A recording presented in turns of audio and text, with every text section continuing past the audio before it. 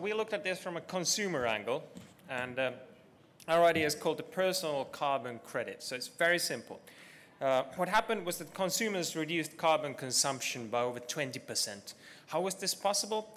It was possible because ICTs, the ubiquitous computing technologies that were just described, enabled individual level carbon tracking, which, in other words, personal carbon credit, which then allowed both governments and carbon-conscious businesses to offer financial incentives to those consumers. So, for example, governments who are concerned about carbon output could offer tax incentives to individuals based on their individual carbon output.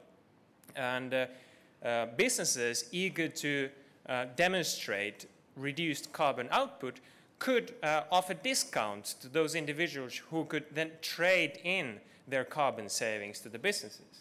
And this led to communities to come together and figure out local carbon reducing initiatives and all kinds of innovation in this space. So personal carbon credits enabled by ubiquitous computing technologies. Thank you.